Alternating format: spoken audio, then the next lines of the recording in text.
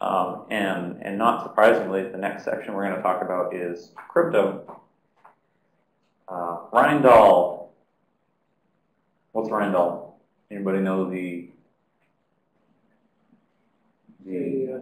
R and RSA. It's the he is the R and RSA. No, you're right. It is Revest. Oh, Revest Shamir Altman.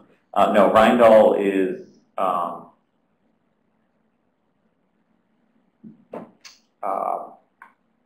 well, if you actually highlight over it, it says it is AES. Rindall is the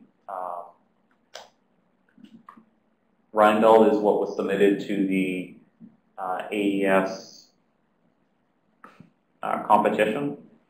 Rindall actually covers more or has more options than AES. AES has specific block sizes that it will work with for input and output, I believe, whereas Rindall also has specific ones, but it actually covers more options than what your standard AES will. But a detection of Rindall on the S inverse S box, that's going to be the same thing as AES. So it's potentially, maybe it's using Rindall with some funky options, or maybe it's just using AES. So, okay. Close out of this.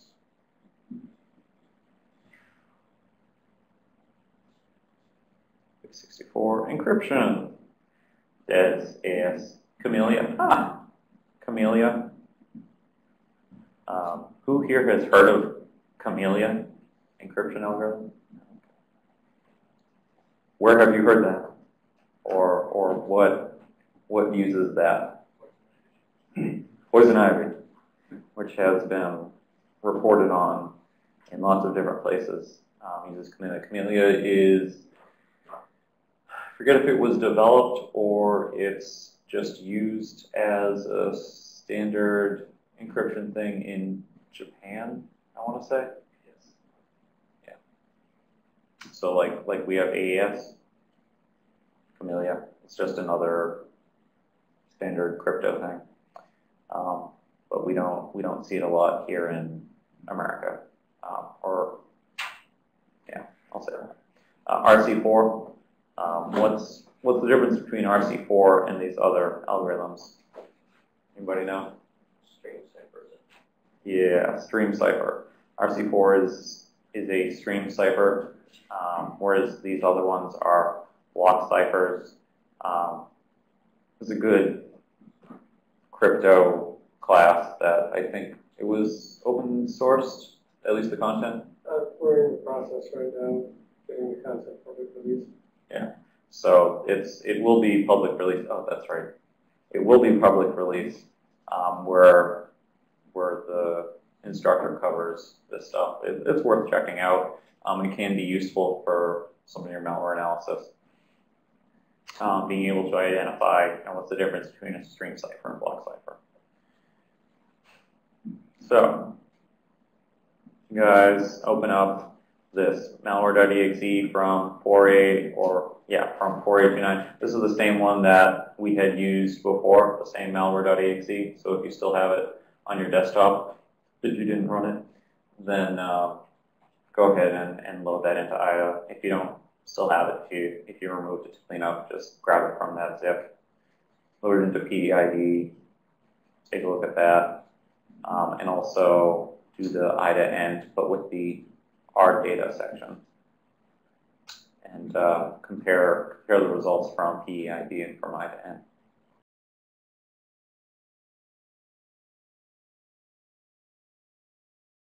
So I've loaded up the exe into PID as well as the IDA entropy calculator, and PID identified a bunch of things.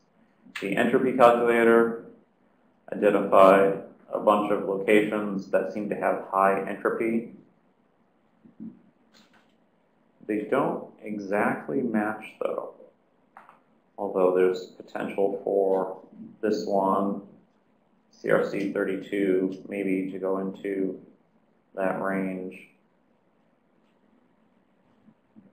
But sometimes when you take a look at the entropy calculation, it doesn't exactly match up with anything in here, and that may be because this is only detecting certain things, and the entropy will hit on other things that are part of the same.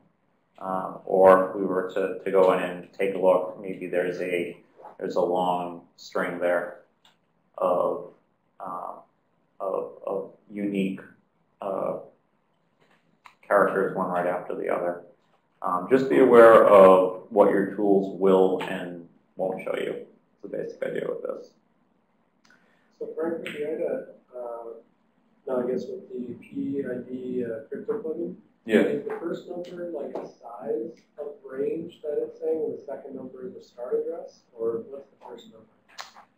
No, that first number, I believe, is the Like a file offset? Or? yeah. I want to say file offset. Because if we take a look at, well, right, where is,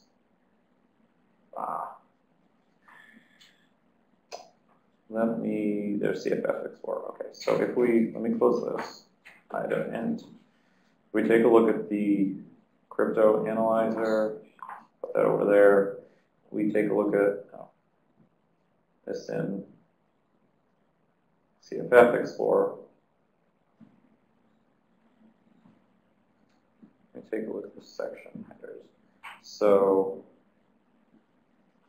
yeah, those are, so it looks like, I was initially thinking those were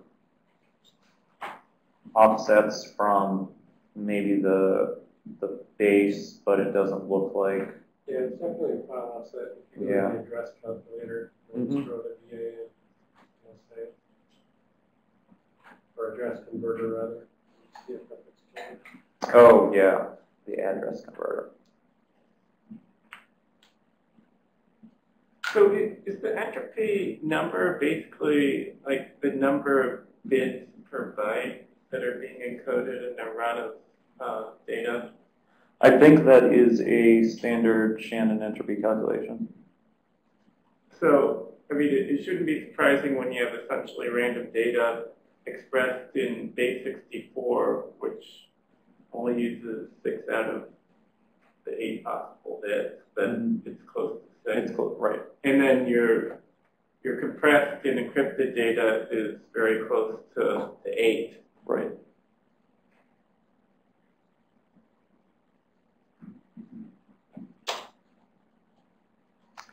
So one of the cool things here, well, we have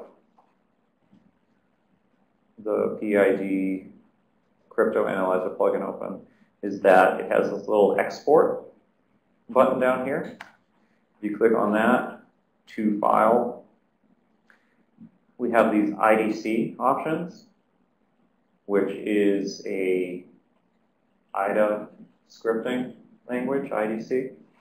And if we choose the last one, just to grab both bookmarks and comments, and we save that to a file, I'll just save it to desktop, give you guys an idea.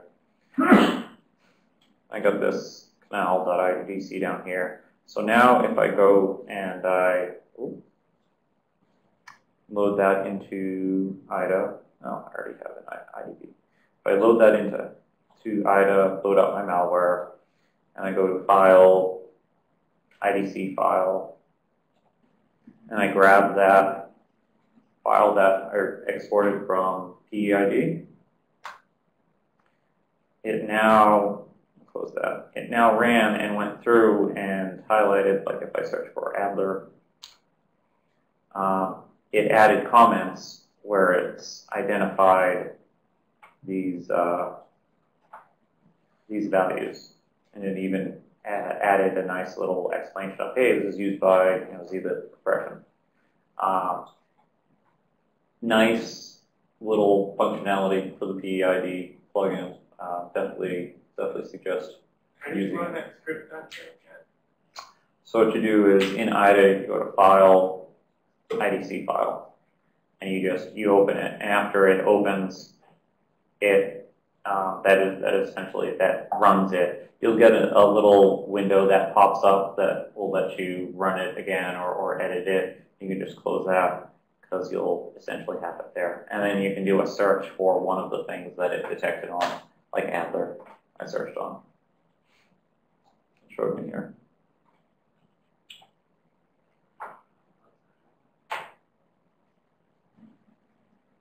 Cool feature. Tools that end up working together. Really nice. So just something to be aware of. Sure, we'll save.